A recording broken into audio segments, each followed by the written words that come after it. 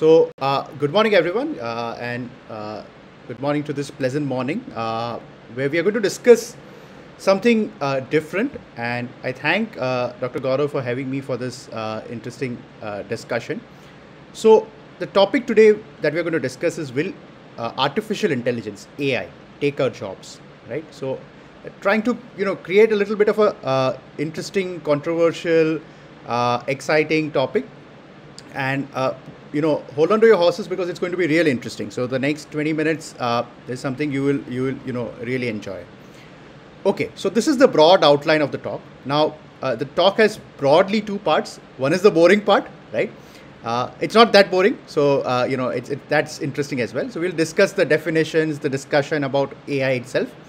And then the second part would be the actual practical part. We'll show you the work which we are doing, some actual work that we have done in the field of AI, and also share with you some other useful AI tools available for you today, which you can start using right after this talk. You can start using them to improve and enhance your practice and clinical research.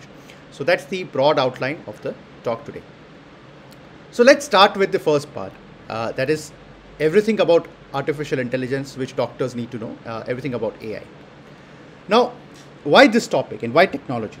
Right. So if you see the field today, right now, the world today, what is happening is there's an interesting dynamic change which is happening in the world today.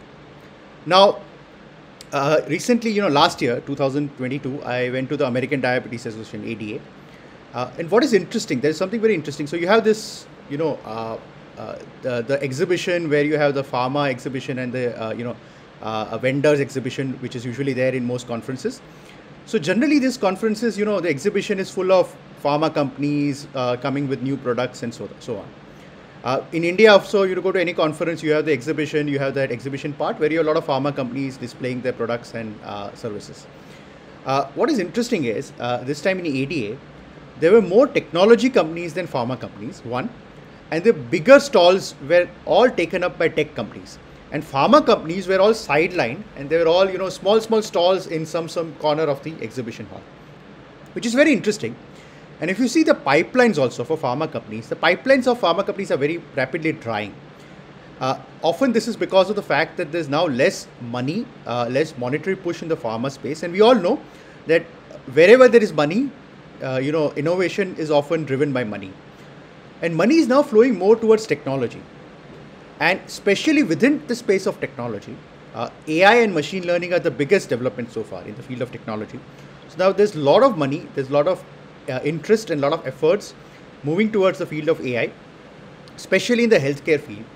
And I think AI and healthcare is perfectly fit for each other. So I think that is why AI is very, very important and very, very essential for doctors to really understand AI and to try to use that in their own day-to-day lives to enhance their quality of clinical practice. Now, AI is currently very much in discussion, and this discussion really came from one big innovation, one big push, and that is ChatGPT. Now, unless you are living under a rock, I'm sure you would have heard about ChatGPT. ChatGPT, according to some technology people, is an innovation which can be linked, which can be probably correlated to the level of Gutenberg press. It's a Gutenberg press level innovation. It's a big innovation. Again, so much so that the Time magazine has actually put ChatGPT on its cover, which is, I think, something which is remarkable. Why this is such a big innovation? Why this is such a big step? If you use ChatGPT, you'll automatically know why this is such a great tool. But it's a first really commercially usable tool, which which dazzles you with the power which AI has. And I'll actually show you how, in fact, the power of ChatGPT itself in the next few slides, how useful ChatGPT is and how big a breakthrough it is. Why compare it to Gutenberg level press innovation? Now, so that, before the time of the press was invented, what happened was that you had scribes, there's scribes who would, copy textbooks and copy books, and they will then distribute these books and copies and everything else. But what changed was that with the innovation of press, this handwritten manuals went away. And then as a result of that, you had more dissemination of information. I think the second level Gutenberg press innovation was actually Google or search engines, but Google in particular.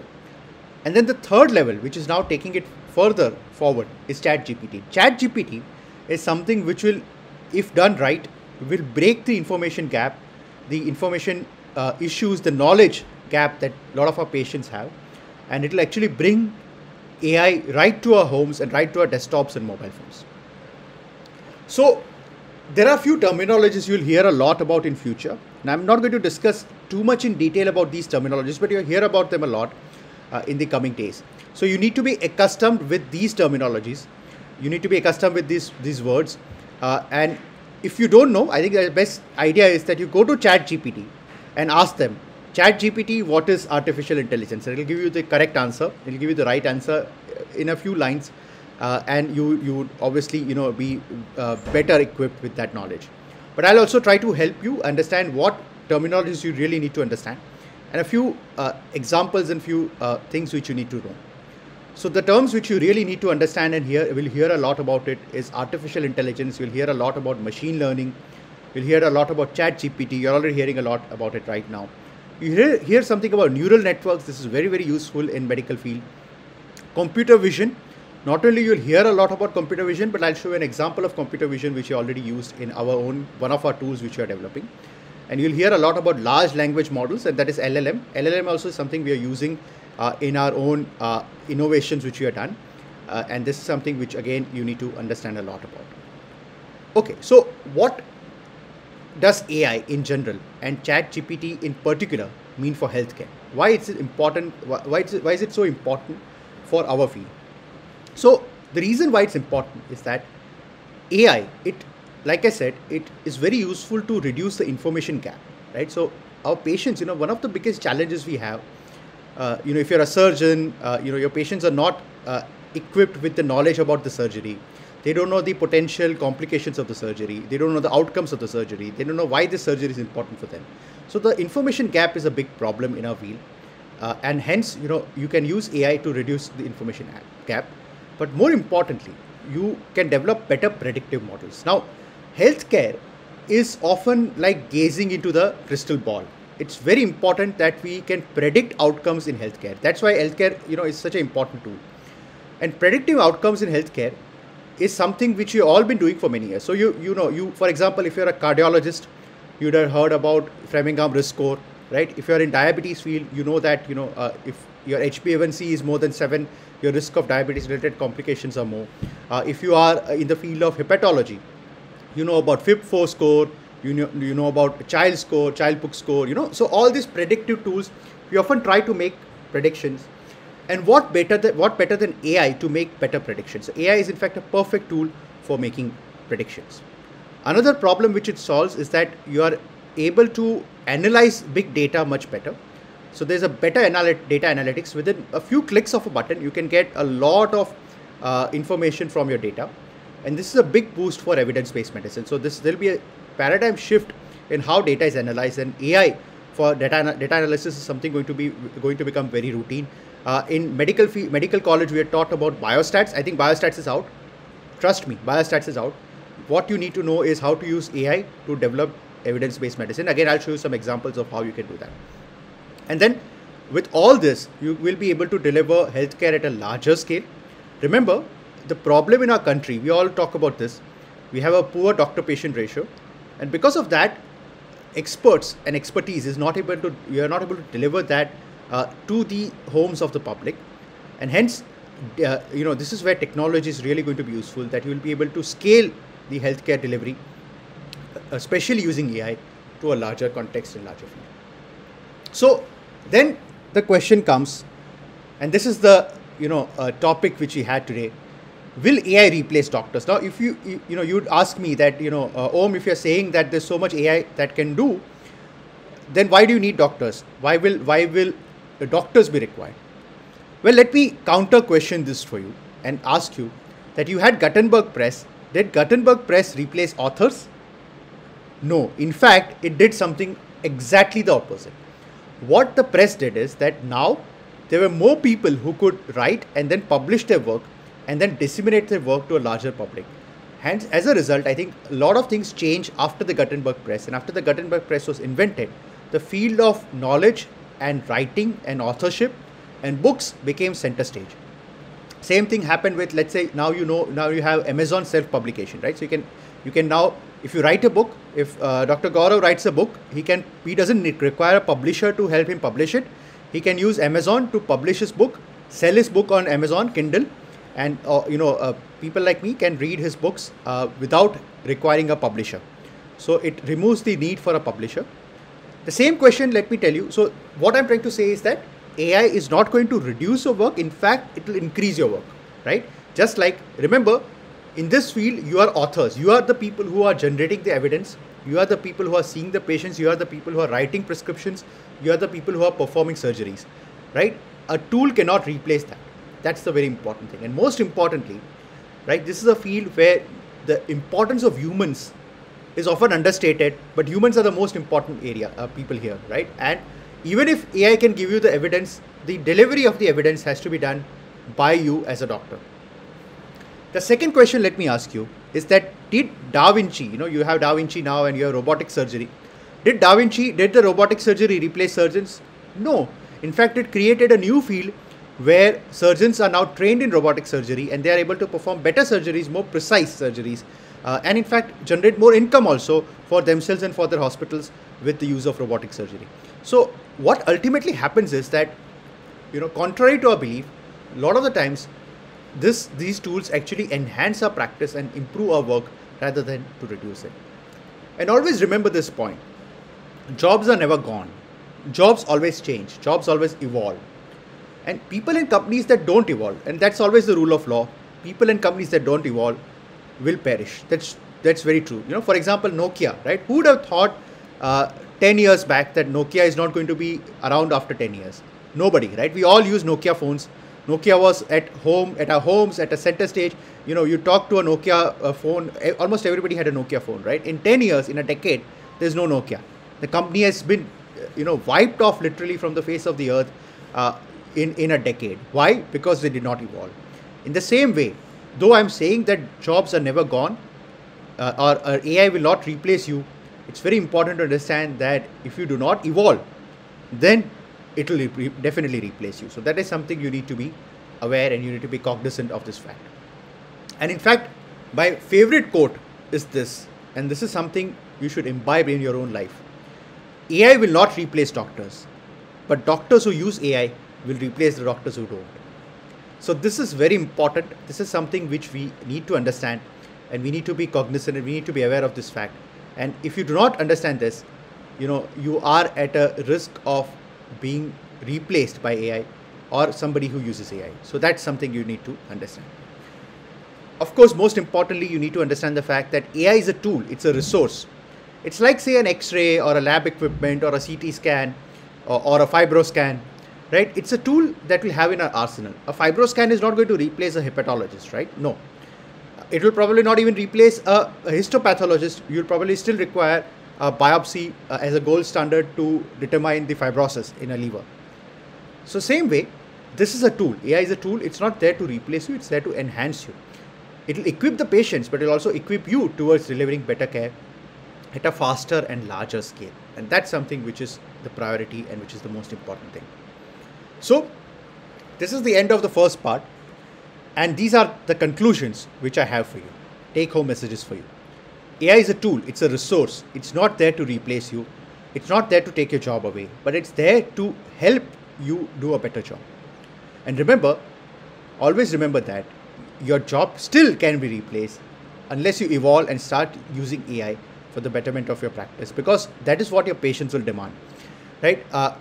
5 years back, or 6 years back, when I started my practice in Ahmedabad, there are very few people who are using WhatsApp very effectively for their own clinical practice. But now, all of us, all our patients inform our sugar values on WhatsApp. WhatsApp has become center stage. Why? We all evolved towards using WhatsApp because it's something which our patients demand, and hence we tend to, and we need to use it. So that's the broad point as far as the AI is concerned. Now, let's move to the second part. And here I'm going to show you some of the work that we are doing in this field. And it's, a lot of this work, consider this like as a lab, as an experiment. These are all little bit tiny experiments that we are doing. they are often far from being a complete product, but eventually this will become a complete product. And these are all these are non-commercial experiments which may not have commercial value. So these are all little tools, little learnings, little experiments, right? So always think in that sense. Okay, so this is one tool which we have made, which is called Dr. GPT. Now, unfortunately, you tried to make an app for this, and we got a root shock from Apple saying that we can't allow your app because it is very close to ChatGPT, and that can create a confusion. So you need to change the name of your service and your app. So it's soon going to be renamed and rechristened as CodeMed. So watch out for this. But it's currently available as a web application called drgpt.co.in. Now it's a very simple idea. Simple idea is that using AI, you can actually determine what is the best specialist you should consult for your clinical or medical problem. It's a simple tool, right? So I'll show you on the right side, you can see the example of this happening. So what you do is you need to put in the medical condition which you're facing or the symptoms which you're facing, right? So for example, let's say you are suffering from excessive vomiting, right? So you write down excessive vomiting here.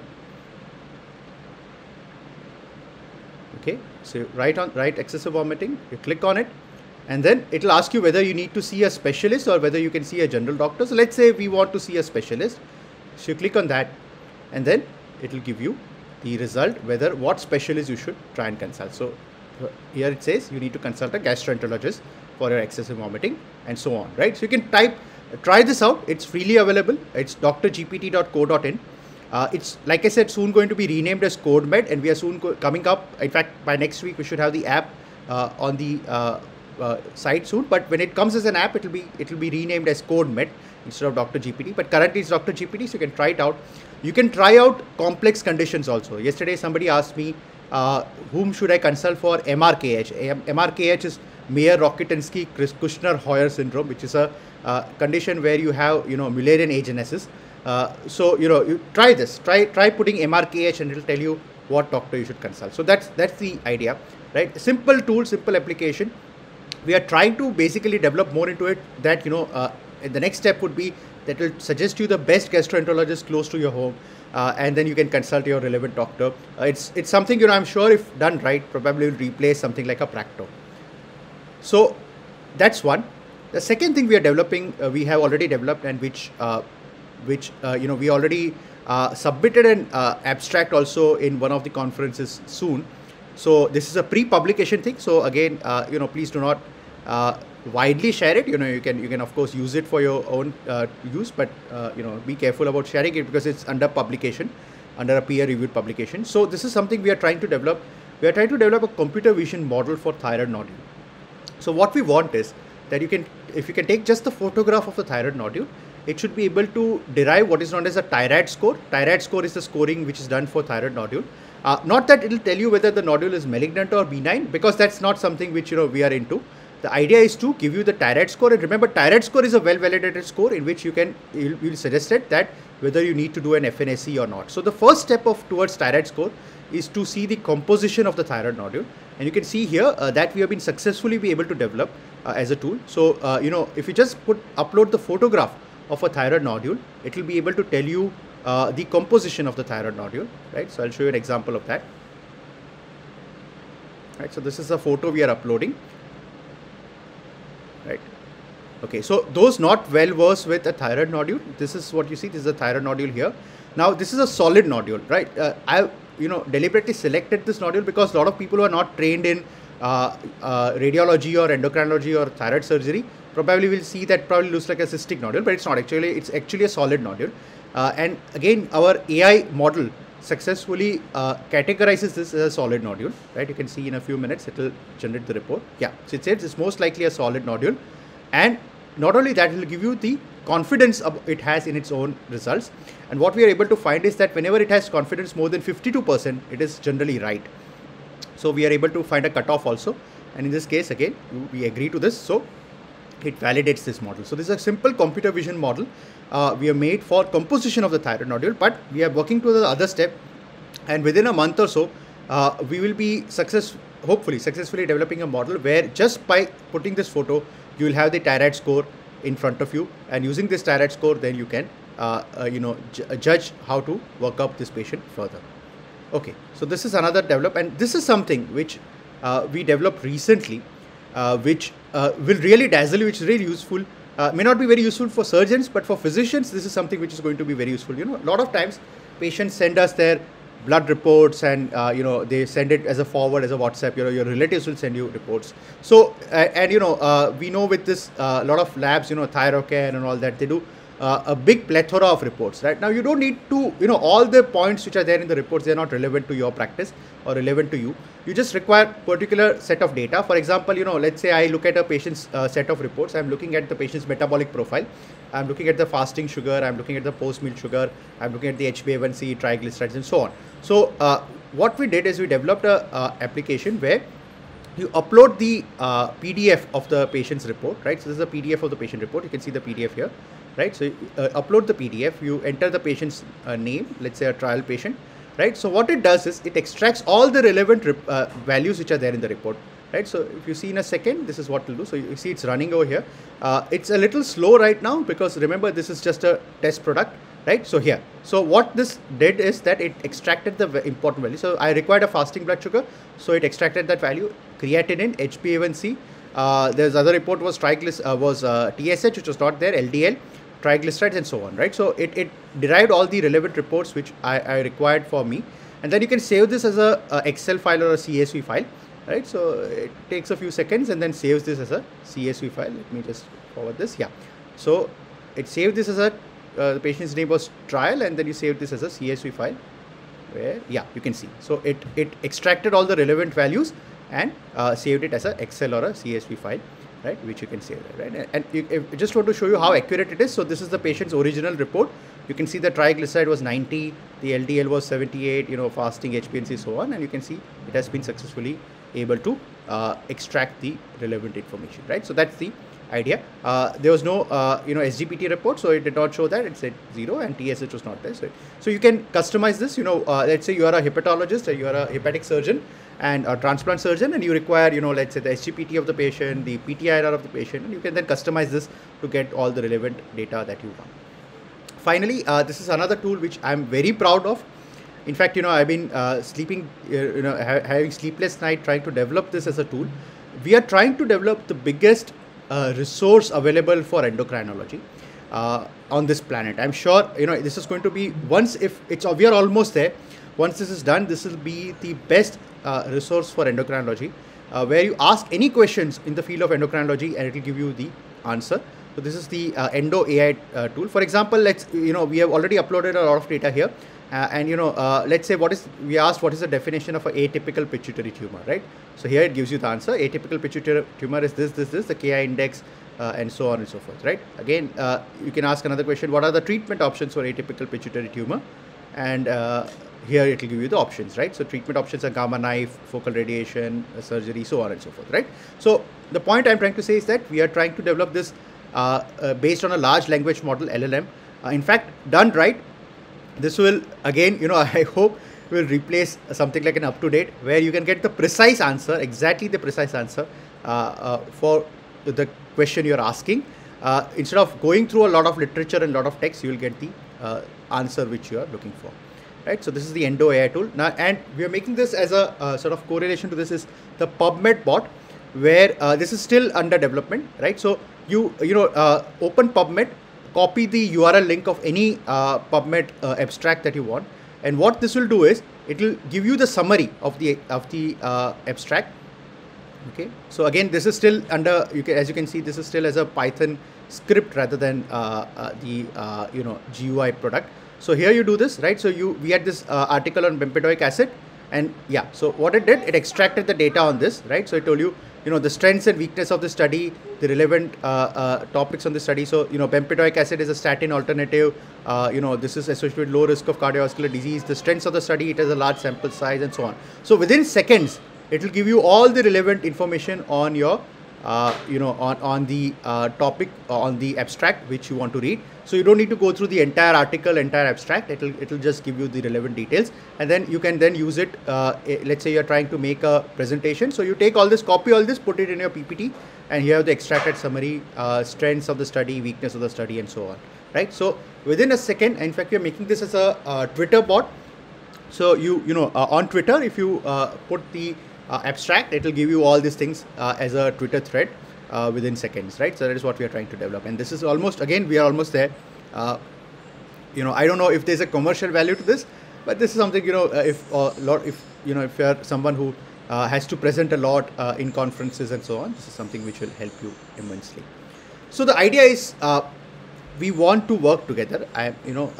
It's very important to collaborate. So in this field, it's there are no lone wolves. We are all part of a pack. We all need to work together, and I think the best example is, so again, we need to learn this from the technology field, where there is this concept of open source. So if you see open source, and if you see nowadays, even if you take ChatGPT, it's a good example of a well-developed open source environment. So what basically they do is that there are collaboration between different specialists working towards a common goal, and everything is locally funded. There's no requirement for external funding, and so we can develop this as an open source project. For example, we already run this. You take insulin, for example. Insulin was invented by Benting and Best.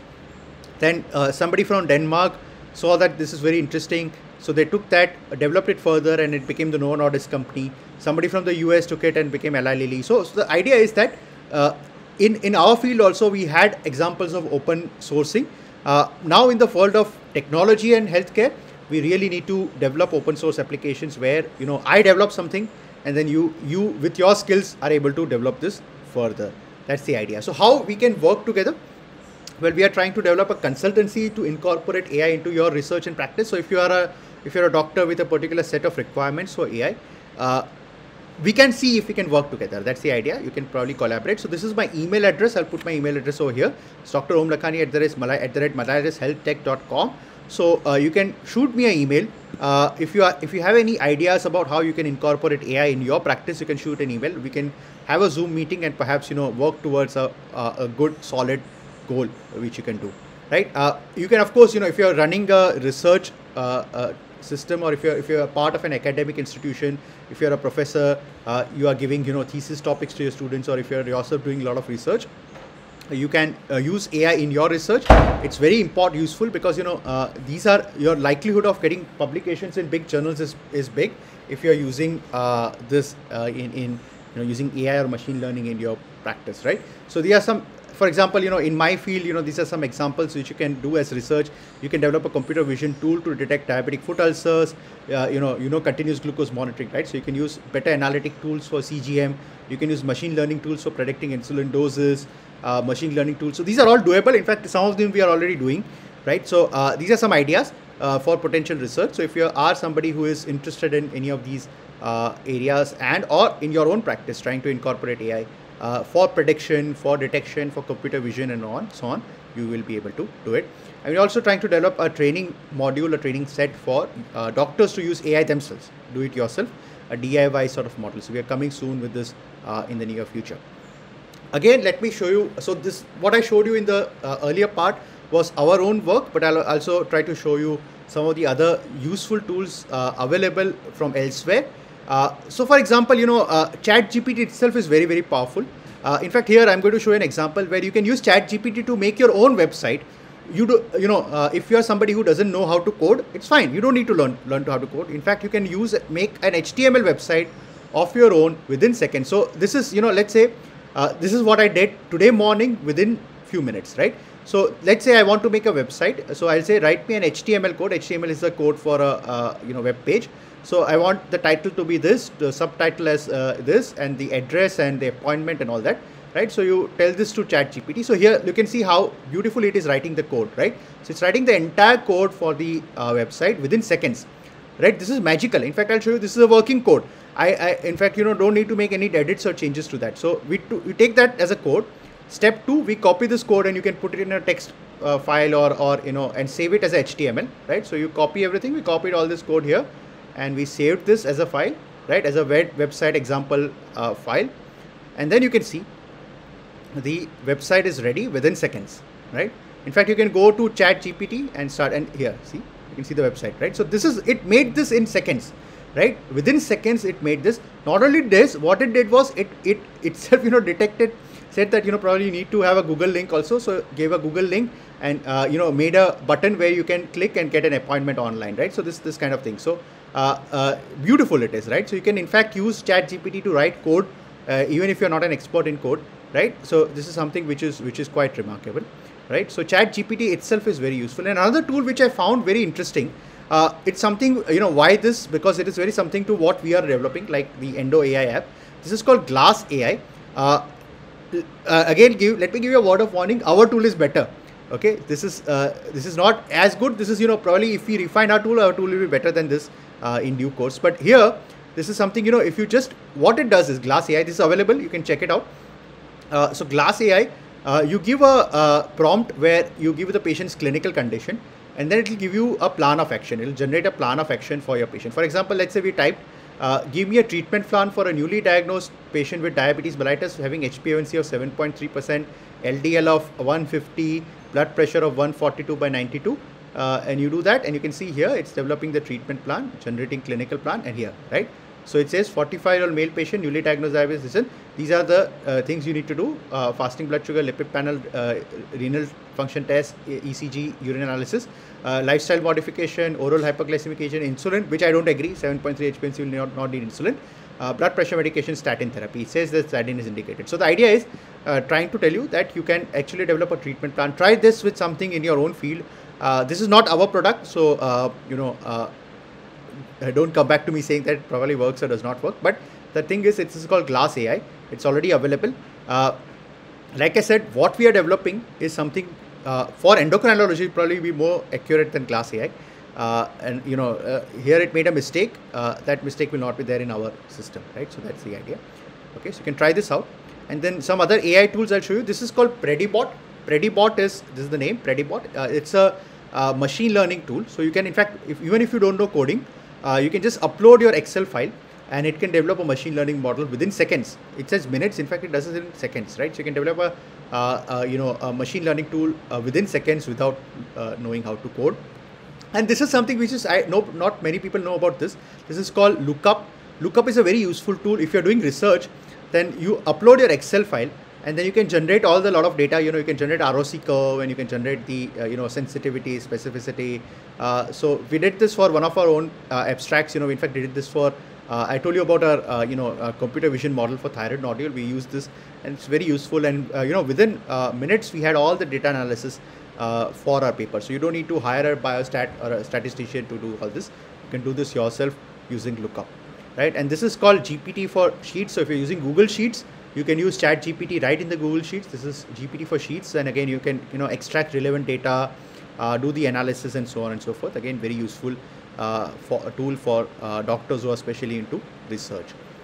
So the take-home message from the second section is that we are doing some small little work in the field of AI to improve the quality of care. You too can do it, and if you are interested in doing this, please send me an email and we can consider collaboration. And finally, remember this from H.G. Wells: adapt or perish, now as ever, is nature's inexorable imperative, right? So you need to adapt or you will perhaps perish, and this is something we all need to understand and we all need to imbibe in our own lives. So this is how to get in how to connect with me. There are two places where you can really connect. One is by email. This is the email address here, and you can follow me on Twitter. Whatever I do, whatever I develop, whatever is there on Twitter. So you can check it out, and any new developments on lot of these fields which I showed you would be available for you on Twitter. So thank you for a patient listening, and thank you, Dr. Gaurav, for this. And we can take some questions and your suggestions, your ideas forward.